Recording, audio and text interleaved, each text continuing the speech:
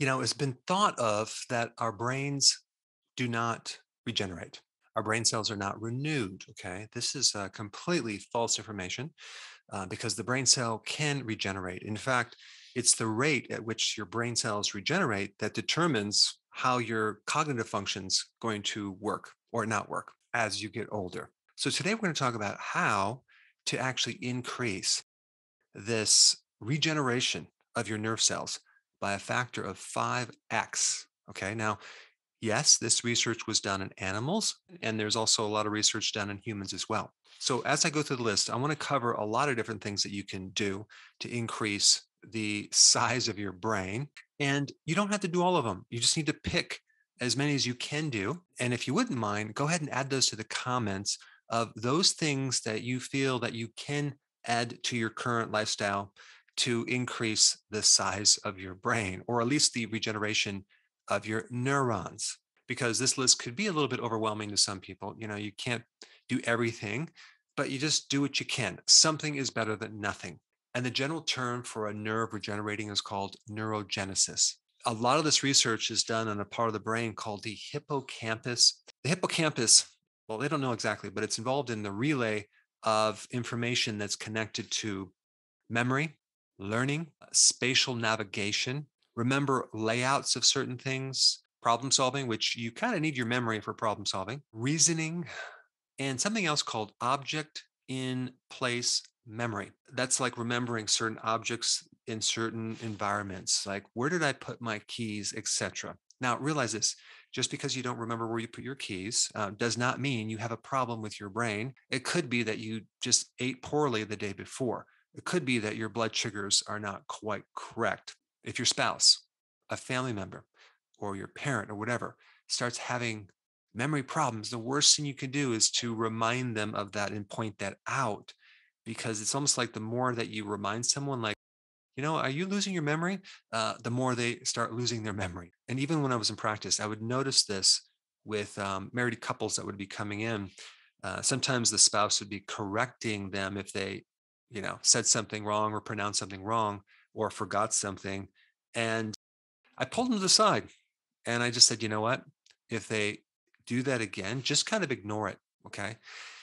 And I followed up with them and I found that the person stopped making these mistakes when the person stopped reminding them that they were making these mistakes. So I think what happens if you hyper focus on something, it actually sometimes can make it worse. One thing that's really interesting about the brain, okay, is that if we take a look at the size of the brain and how much it weighs, and we compare that to the rest of the body, it only really makes up like 2% of the whole body weight, yet it requires 20% of the oxygen of the body. 20% of the metabolism of the body is given to the brain. So it's an energy hog. And this is why this first thing I'm going to tell you is so important. Out of all the things you can do to increase the size of the brain and prevent atrophy is regular, consistent exercise. And the type of exercise that would be best is aerobic exercise. And what I mean is getting a lot of oxygen. Now, this is not to say that other types of exercise is not also really good, but if you can also include long walks, for example, or some type of exercise where we can get a lot of oxygen, that would be even better than other types of exercise.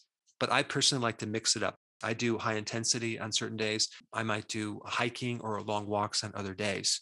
That is the most important thing you can do to enhance your brain: regular exercise. On the opposite would be inactivity, right? Not exercising, being inside all day. That would not be good for your brain. The second most important thing for your brain would be fasting. And I'm going to say just like intermittent fasting, but also periodic prolonged fasting. Very potent stimulator of certain factors that help grow your brain and repair the brain function. So you need to be doing 2 meals a day with maybe a fasting period of at least 16 to 17 to 18 hours. Okay. That would be ideal. But if you can do longer, like a 1 meal a day and fast for 23 hours, that would be even better. And this would all depend on your lifestyle and also how much repair that you need to do on the brain, because maybe you have some other issues. But the point is that When you eat too frequently and have these snacks, which is just a killer for a lot of problems, the brain suffers the most. Okay. So, this idea that you have to constantly fuel the body or the brain is false information. It does very well when you don't eat so frequently and then periodic prolonged fasts for like maybe 48 hours. The next thing, cold therapy, very potent stimulator of neurogenesis, which is the regrowing of your nerve cells. So that could be an ice bath, that could be in just taking a cold shower. Some of you are not going to do this, but some of you will do it, but it definitely will stimulate the regeneration of brain. Now, if you combine all three of these, you can look way back in time when we were always starving in the cold and we're constantly exercising to run and chase animals to eat them.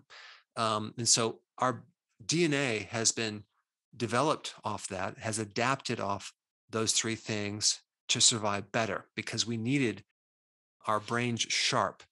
So if you're out in the cold and you're exercising and you're not eating, you can really support your brain versus always being in a very comfortable environment, being around food all the time, like having a refrigerator, and just sitting back and being inactive. Other things you can do, omega 3, very, very potent stimulator of growing your brain. That would be like cod liver oil. Why? Because a good portion of the brain is composed of something called DHA, which is a type of omega 3 fatty acid. Okay, so that would help you greatly. And it's very easy to do to have some fish oils or cod liver oil that you consume on a regular basis.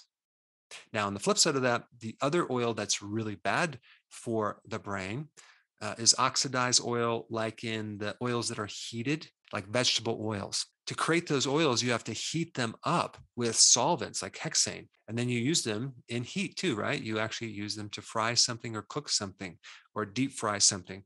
Very, very bad for your brain. Of course, recently we've substituted those for the saturated fats, being the coconut oil, the lard, the butter, are actually very, very good to cook things in. They're very stable as long as you keep your carbs low. And so that relates to the next point, a low carb diet, because sugar and refined carbs and just eating a high carb diet creates a lot of oxidation to the brain. And the hallmark of neurodegeneration is glucose hypometabolism, where glucose is not being able to be metabolized in the neurons. Okay.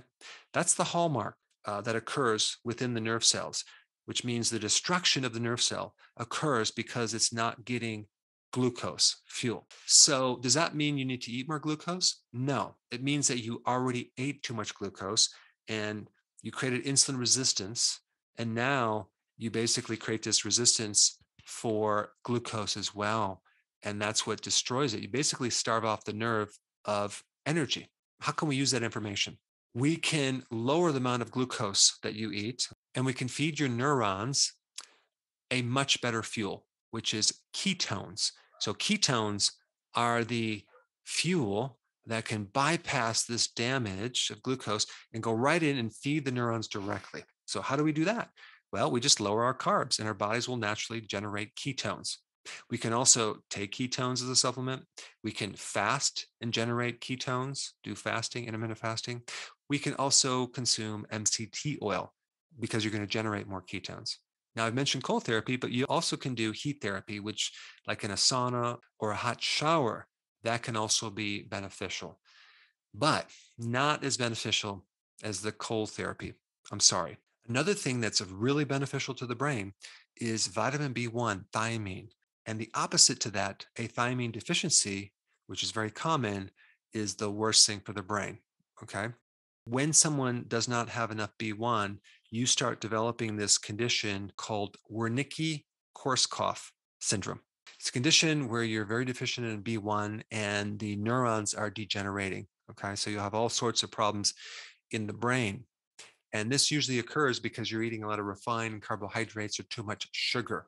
And so when you don't have enough B1, you actually get inflammation in your brain. And B1 is connected to so many positive things for our bodies, but especially for the brain and also to get rid of stress.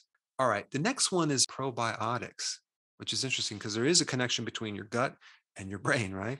I mean, the microbes in your gut make all sorts of the serotonin and other neurotransmitters and other factors. So if there's a problem in your gut, there's a problem up here. In fact, one of the side effects of taking an antibiotic is problems with your brain, mood, cognition, and even potentially certain types of dementia, which is interesting. So if you just support your gut, you actually can help this regeneration of your brain cells. So that would be consuming like foods that have friendly microbes, probiotics, sauerkraut, fermented foods, certain vegetables that are grown on soils that have microbes, and also that fiber in the vegetables can actually feed the microbes. And if you have many different types of vegetables or different types of lettuce leaves, that would be better because it's going to create a more diversified microbiome. But also, there's another antibiotic, or at least something that was patented as an antibiotic, and that is glyphosate. That's the chemical in the GMO. So that can actually alter our gut microbiome.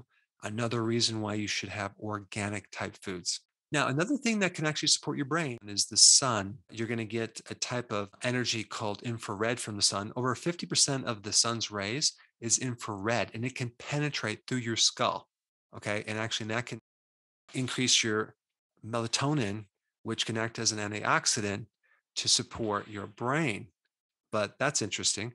And then also you have the vitamin D from the sun that can also help the brain versus being indoors to all sorts of artificial lights that do not help your brain at all. And then there's also plant-based phytonutrients that are really good for your brain. Quercetin, turmeric, the phytonutrients in green tea. I mean, there's just so many different phytonutrients in so many plants that can help you. And then we also get foods high in choline. Okay.